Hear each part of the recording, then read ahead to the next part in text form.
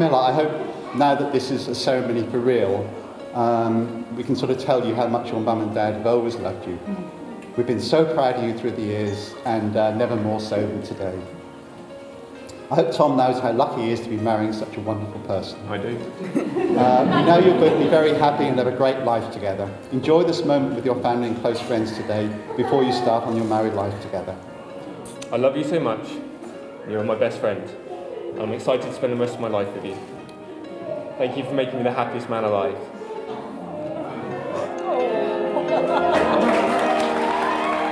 You are truly the kindest person that I've ever met, and even after 9 years together, you still have those random acts of kindness that bring me happiness every day, and I really do feel lucky every day to have you. And I know a lot of you agree what a great guy Tom is, because I seem to hear it a lot. Your tolerance of putting up with Larry's habit of popping on a tress whenever he fancies it is great.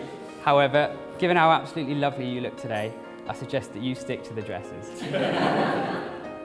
To the bride and groom.